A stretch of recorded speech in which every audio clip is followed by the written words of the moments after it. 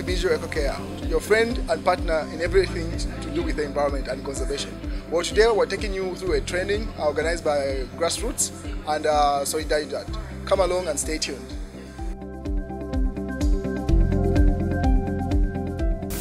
Good morning, everybody. Thank you for being here today for this most important presentation. Thank you to Rolf for organizing this event, and it is a great honor for me to be here with you today. My organization is called Soil for Climate.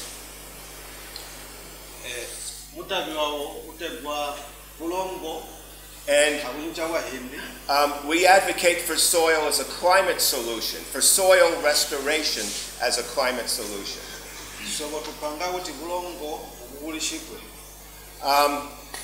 The reality, however, is that most people in the world consider climate a kind of existential problem, or sort of a problem for someone else to worry about.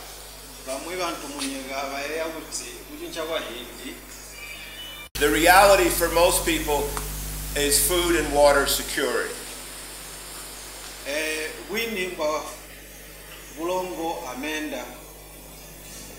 And it just happens to be, thank God, that the climate solution through soil is also the food and water security solution.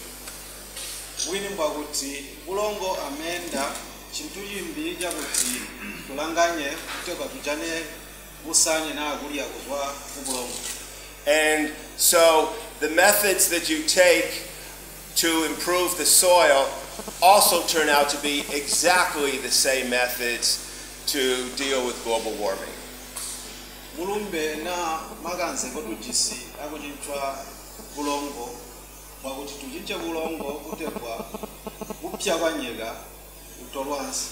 So you're not here today because you're interested in being a climate activist, although I am a climate activist. You're here today for food and water security. Is that more or less correct?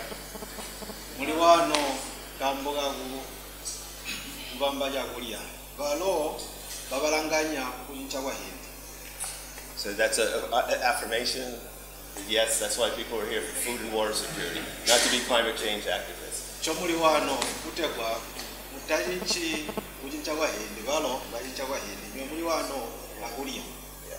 Now, but it happens to be at the international level, the international community is finally acknowledging that climate is a real problem and we need to do something about it. And they're finally beginning to wake up like, hey, soil is an important solution. And the people who are working with soil, in my case I work with the pastoralist community, they're actually on the front lines of helping to reverse global warming. So the summary is the people, the pastoralists, the people who work on the land are on the front lines of helping to mitigate global warming.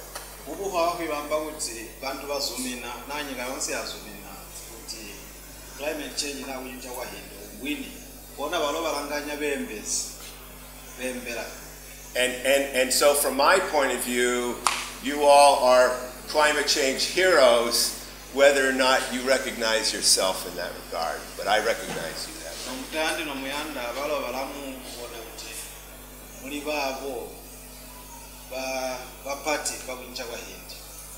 Now, eventually there's going to be an economy around soil carbon. So soil carbon is going to have a financial metric associated with it.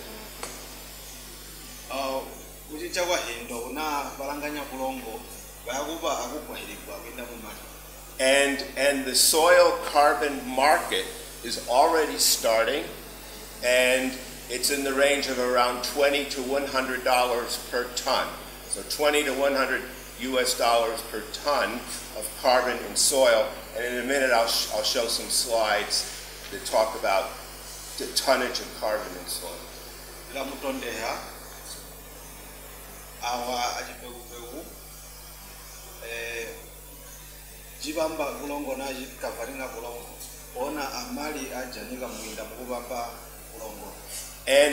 And you know, honestly, I admit that before I came here, I really didn't know that much about Zambia, and I apologize for that. I'll complete the sentence. Okay. Bamba uti tivahi ukale motokala mu Zambia kakusanga.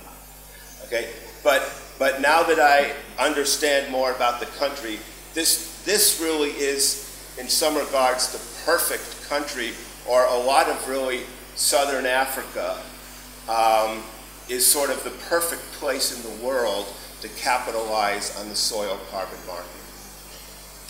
No Zambia, je chejisi mu Southern Africa, ejo liwa yakulanganya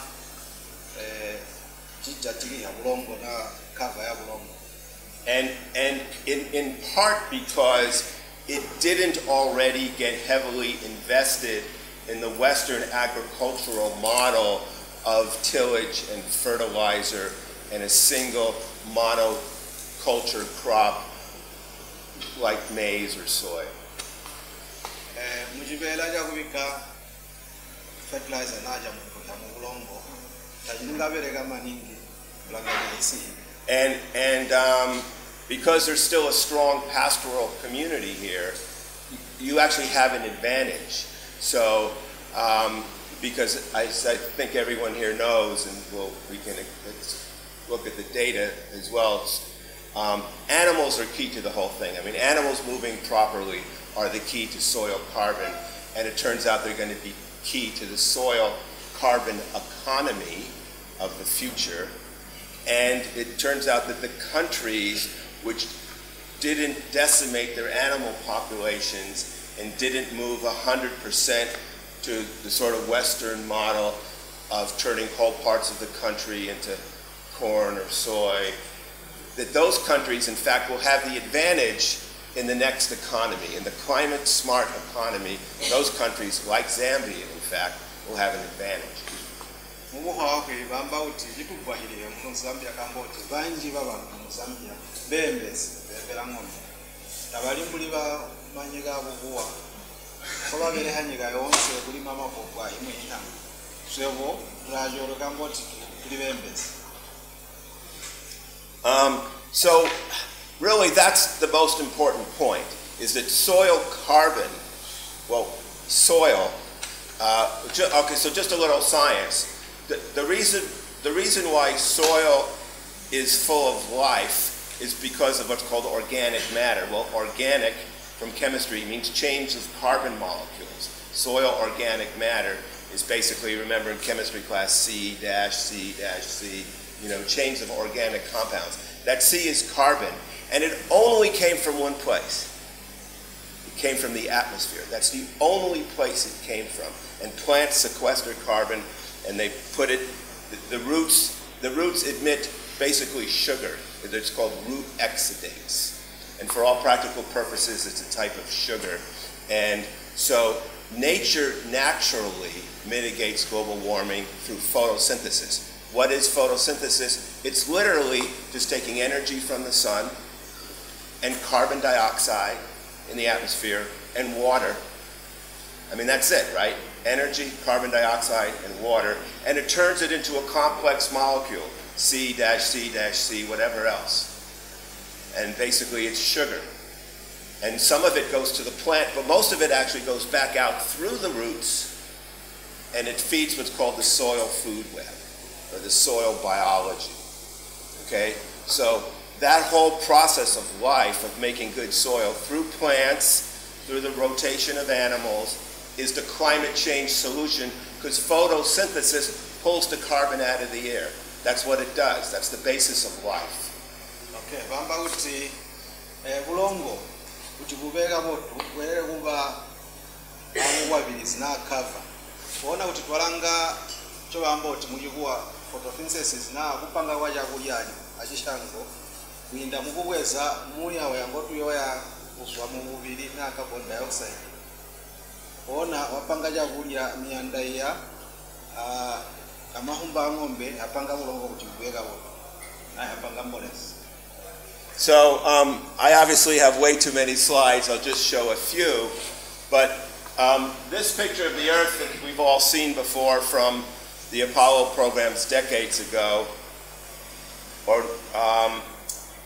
is a wonderful picture because it's the full Earth, and it just happens. It's just a coincidence that it happens to be Africa, and it happens to be Southern Africa, and there's Zambia right there.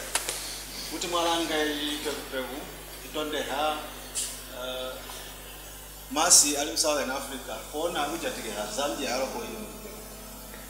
So really you could say we went to outer space to take a picture of Zambia. Bamwinga bamboti ndiza toka unkamuluwo kuti tokakwese chisi ya Zambia. Okay. You know, but the fact is Zambia really is perfectly located and has the perfect sort of soil profile to really play an instrumental role in reversing global warming. Zambia ilajolwe pona ikeda busena bulika boto pona Zambia alimwi ngaya bajisi yababo iko hakukwajiriya kuteka irwane kuchincha kwa hindo na global warming.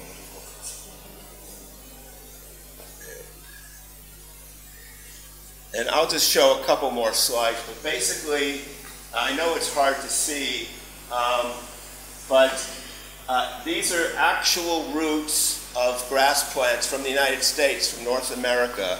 So those are actual roots. They were grown in tubes. The plants were grown in tubes, and then they took the dirt off. So those are actual plants with actual roots, and they're just clipped next to a backdrop of a cross-section of what the soil looked like.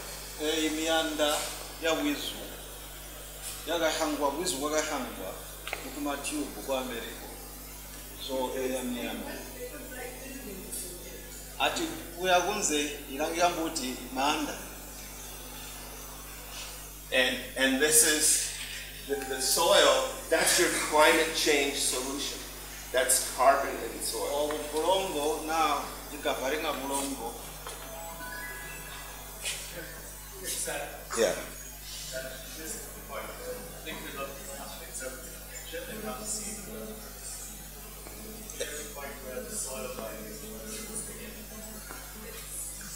Right. I wonder if I can do it over here. I don't really have a cursor. How do you suggest doing it? We have a pointer. Just put your finger here. Yeah, but it's not. Yeah. Oh. Oh, like this. Simple, man.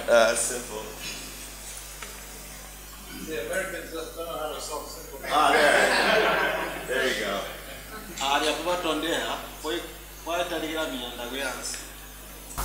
Yeah, it's grass. Yeah, it's just.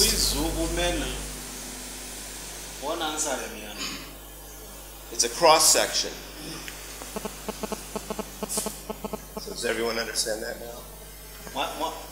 Mwaona chavatondea omwe mujuru wizu kumena kuona miyande. I don't know how to do this anymore. Miyande chavatondea ya wizu.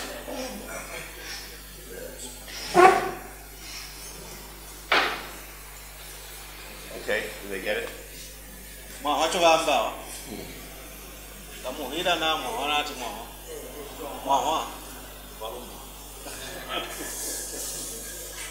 You know, I have a lot of slides, and I don't know, how much more we want to get into, but basically, this just shows the carbon cycle.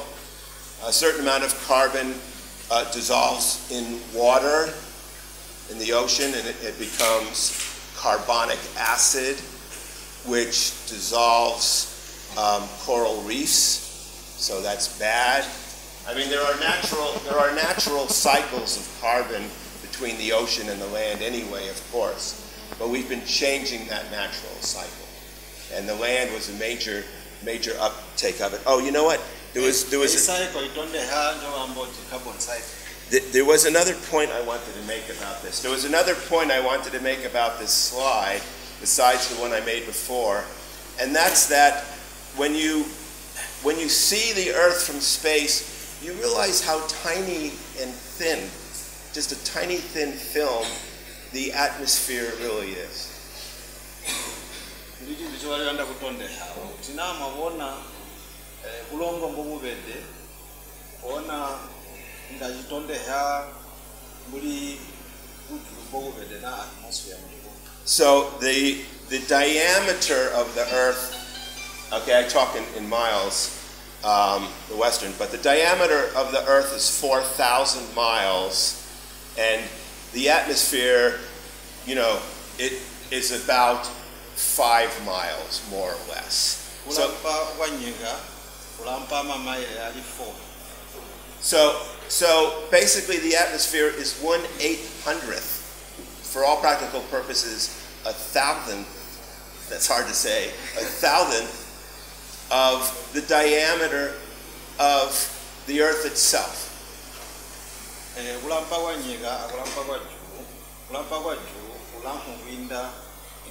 And so it's hard for us on here to think that we can affect the climate or we can affect the atmosphere. But when you realize how paper thin, not even paper thin, the atmosphere is in comparison to the Earth itself, you change enough of the surface area of the Earth and of the photosynthetic capacity of what's happening on the Earth, you certainly can change the atmosphere and the climate.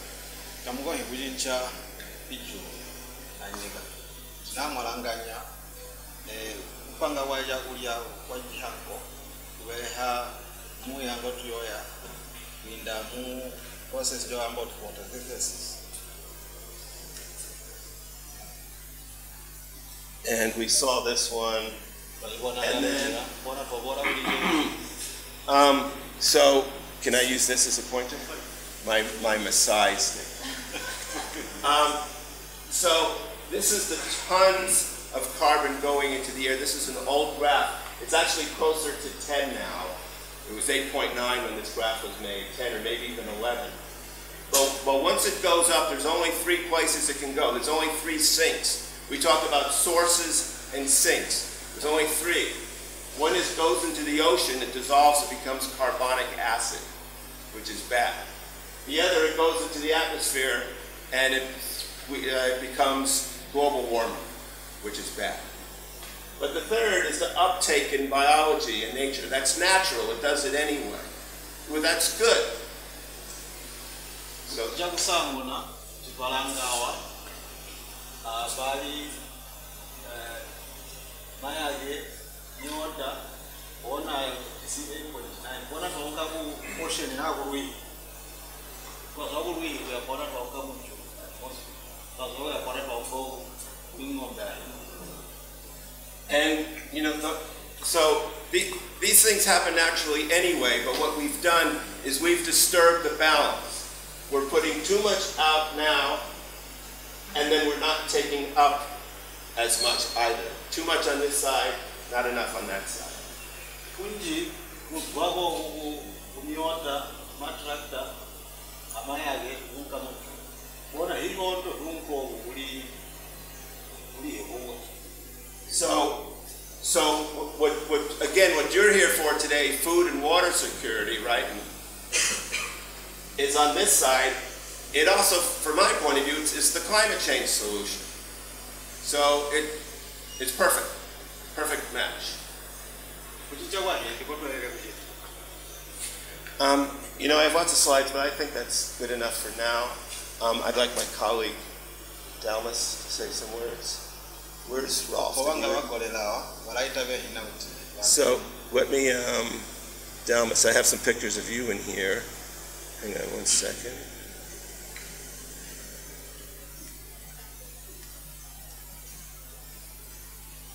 Well, let me just show a couple. Actually, yeah, let me just show a couple more.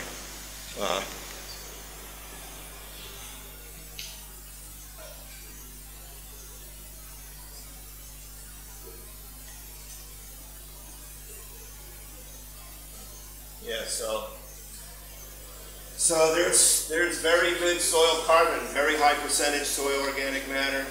This is from Peru or Brazil.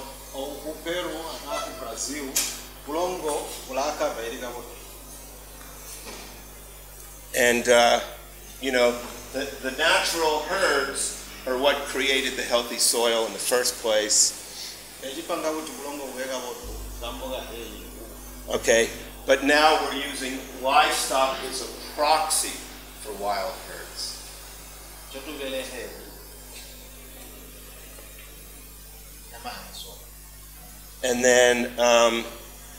then here's the example from the Africa Center for Holistic Management in the Victoria Falls area of Zimbabwe. You can see it's a mixed species herd, goats and livestock, and look how dense they are all together.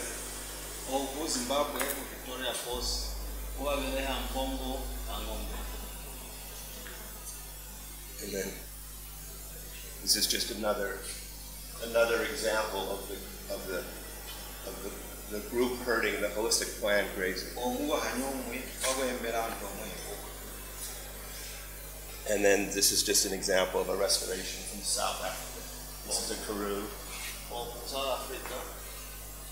Can people in the back see what this is? Nabali kunzamulijibwe nawo.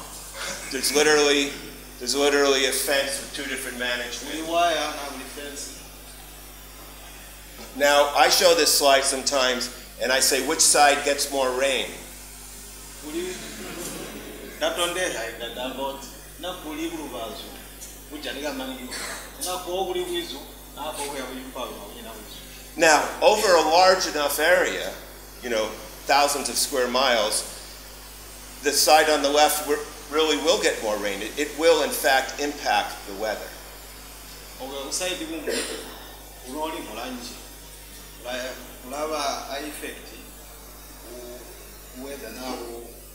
Yeah, so again I say, which side is suffering from global warming? Right. So you see, global warming is real. I'm not dismissing global warming. It's absolutely real, and it is also absolutely a crisis. Okay, but it is also true, it's also true that land management exasperates or mitigates that problem.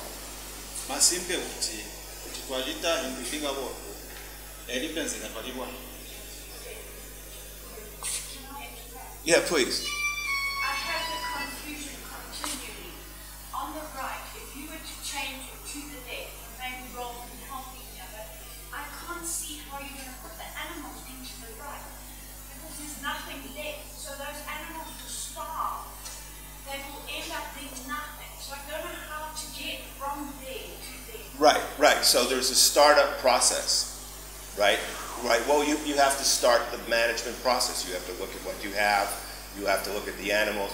You may in fact have to put some hay just to get it started. But typically what they do at the Africa Center is at the worst places they build a corral. They actually build the corral right there, right on the worst spot, and they keep them there for a week or two. Now there may be grass somewhere else off the picture. Maybe way over there there's grass. Okay? So they feed there and then they come here at night. And so it's called a movable corral or movable boma. So the boma itself is constantly moving. All right? Now,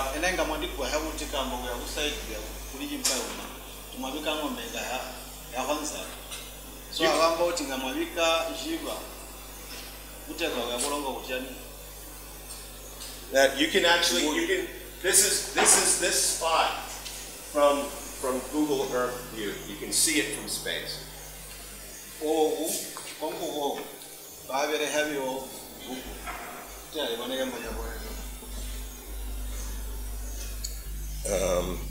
Let me just show a couple more real quick, just to,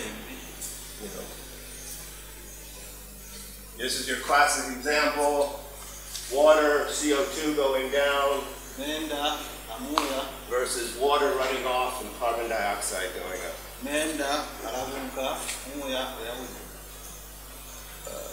Let me just show. So I believe it because I've been there, and this is the exact same spot. Exact same spot. 2014, this is 2010, 10-year difference. 204, 2014 kulingana wa myaka ejitenda. Zimbabwe. Zimbabwe.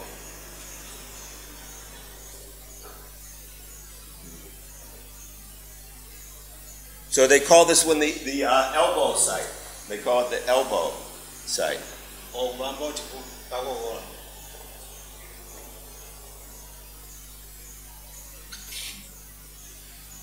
See the difference?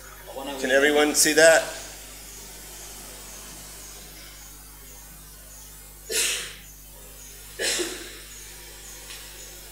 Same site.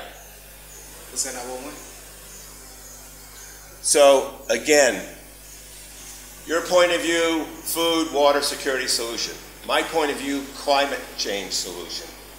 And when the carbon markets take off, which they will, you will be paid not only for the maize and the nyama, but you'll be paid for the carbon. Do you think that will happen in Africa? Absolutely.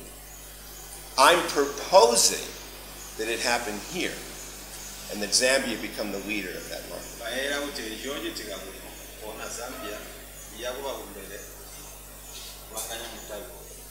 Okay, let me introduce my colleague, Dalmas. One other just great thing that I just have to show this slide. The top slide shows the evolution of soil. The formation of soil is the coevolution with ruminants. The top slide.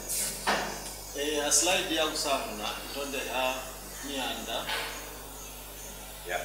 And then the bottom slide is the drop down of carbon concentration to the atmosphere over the last 30,000 years, and now that perfectly corresponds with the evolution of ruminants and soil.